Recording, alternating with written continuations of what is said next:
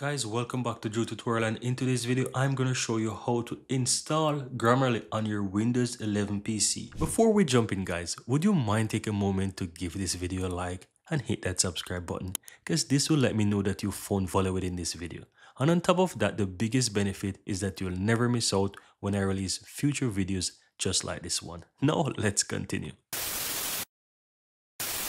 So all you have to do is just simply open up your browser and you want to head over to Grammarly. You can simply search for Grammarly, head over to the website, and you want to ensure that you first and foremost have a Grammarly account. So if you don't have a Grammarly account, you need to set up a Grammarly account. It's very easy. Once you visit the Grammarly website, you can sign in easily with a Gmail account if you so desire. Follow the steps, pretty straightforward, and sign in into Grammarly, right? And I also want to mention as well that to set up Grammarly for Windows, you will also be asked at the beginning of signing up your Grammarly account for the first time that you can set it up with Chrome and also for Windows. So if you don't already do that, then this is the way how to install and set up the Grammarly on your Windows PC. So how do you do that, guys? Once you're inside the account now, you want to click on apps from the left side. And here you will see the options that you have. You can set it up for Android, iPad, or your iPhone. You can set it up for Google Chrome, and you also have it for Windows. So in order to set this up for Windows, simply click on install and it will download the installer for you. You can simply click on that installer, and as you can see, it already started to install that Grammarly for my Windows PC.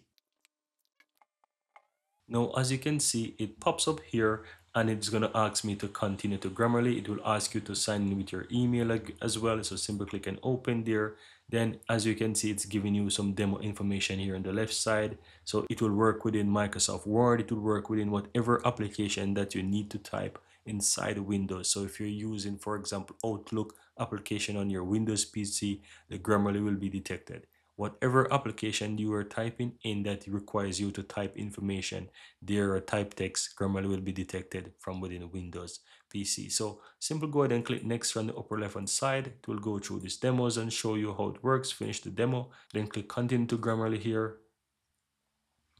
And as you can see, it will automatically take you into your account of Grammarly as well. So if you go back to apps, you will see that it is now active on your Windows PC.